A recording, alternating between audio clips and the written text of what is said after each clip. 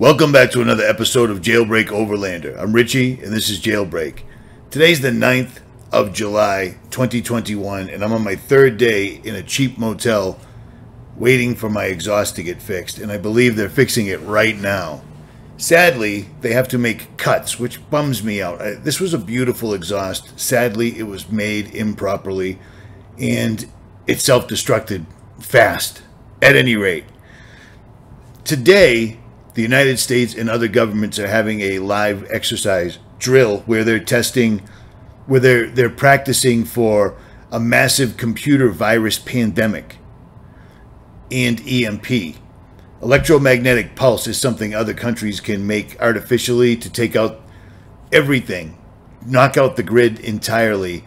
And people have been asking me about Faraday cages, Faraday bags, etc. Well, I happen to know somebody that owns a company called Off-Grid Trek, and this guy has the credentials and has done the research and development, making his own Faraday bags, making his own solar panels that are the best a civilian can possibly buy.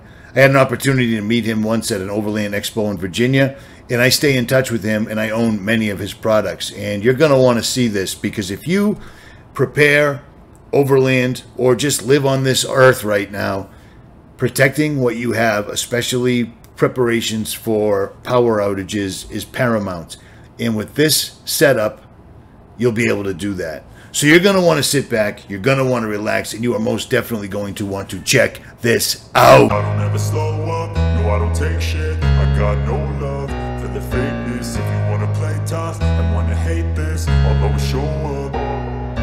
I don't ever slow up, no I don't take shit. I got no love for the fakeness. If you wanna play tough and wanna hate this, I'll always show up and make a statement. I don't ever slow up, no I don't take shit. I got no love for the fakeness. If you wanna play tough and wanna hate this, I'll always show up and make a statement. Everything I do so instinctive and so passionate. Every word I move so descriptive like an adjective. I got a vendetta against people who patented being negative when you should be getting after it.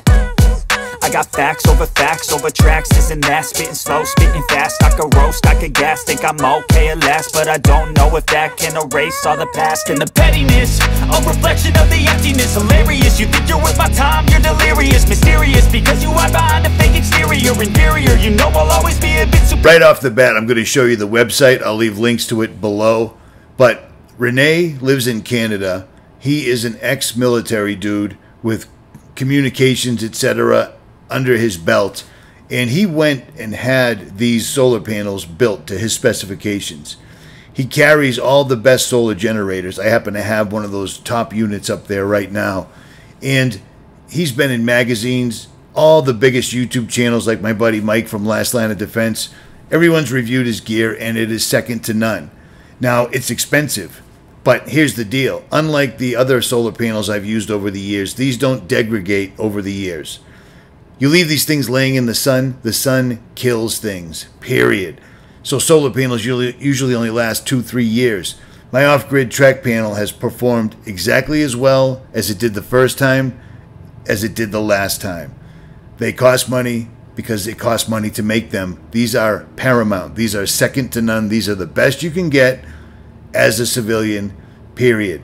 And I want you to hear the credentials this guy has. And I want you to see the Faraday bag that he's has constructed. These things are amazing, and they work. And he's tested them ad nauseum to make sure that they work, unlike other companies. I can say that as a fact. What made you do this? What made you say, I have to make a better solar blanket than everybody else? Long story short, I'm ex-military myself, ex-telecommunications. Okay. When I got out, I actually contracted to a satellite-based company out of Canada, and we were actually supplying SATCOMs to militaries worldwide, NGOs, three-letter entities in the U.S., and I always remember years ago seeing a picture. It was I don't think the company's around anymore, but it was kind of like a solar blanket, but there's a picture of a Marine on a sat phone on a donkey with this draped over, and I always thought, I can do that better. That's basically where it came from. I know exactly who you're talking about, and those are incredibly expensive. You can still get them. Yeah. They're still on eBay used, and they're incredibly expensive. thing is, this is a brand, I've never seen solar cells like this before. Did you design these yourself? These are my design. I went through several manufacturers till I found one that could do exactly what I was wanting. These are basically the newest solar cells that you can get. They're the SunPower Gen 3 solar cells, and the biggest thing about our product is they're 23.8% efficiency rating, and that's the most important number to know, and most manufacturers won't tell you that, because most of the product that is on the market is on average 12 to 15%, because that's the best profit margin. That's where they make the most money. Right. Yeah. I looked at you chose to use Anderson connectors. You chose to use solar charge controllers instead of the little crappy one that comes with all of them that kind of gives you a little bit of power. And just on a small side note, this foldable panel is closed, and Renee just pointed out that it's actually still making power. It's not even open. Yeah. That's pretty amazing. Like, I just put really, really high-end solar panels on the top of my AluCab. These are the ones that you stick them up there, they stay there for 5 years, then you rip them down. And they work well, but I had never seen anything like this. Yeah. How did you get these from, you know, what you were thinking about into actually making them into production? It was about a year process, went through several manufacturers, like even the solar charge controllers, I tested over 30 of them. I know it's over 30, that's just the number I remember. So, long story short, he's gone through exhaustive testing, research, and development, and it worked. And I can attest to that, and everyone that owns Off-Grid Trek can attest to that. So, I'm going to leave you links to his YouTube channel as well as his Instagram, because he's up in Canada, and as Americans, it's always good to have a contact in other countries just to see what's going on.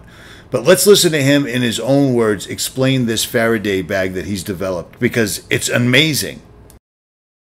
Rennie here with Off-Grid Trek. With these interesting times, I know I've had a lot of people asking about our Faraday bags, so I just kind of wanted to go over those. This is what they are when they're not being used. You can see how small and lightweight it is. This will actually hold 126 liters. I believe that's about 30 gallons. I might be off on that a little bit, but it gives you an idea.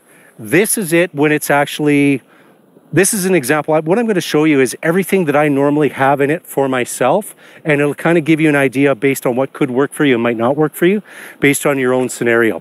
First and foremost, internally what we use is 3 layers of the shielding for EMP, so that basically it offers complete protection for all of your electronics inside.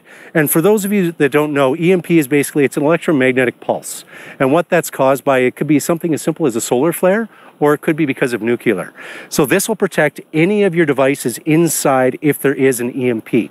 So what we use is, on the outside is a military grade fabric, which gives it a lot of durability. And then we do use some very heavy duty Velcro as well too. What that does is it allows for no airflow whatsoever. If you have airflow going in and out, that means signal is going to go in and out, and there is a chance that you're going to damage the electronics inside. So as an example, right on the front, we have 2 layers. So 2 layers right here. On the outside, on the sides, we also have another layer right here.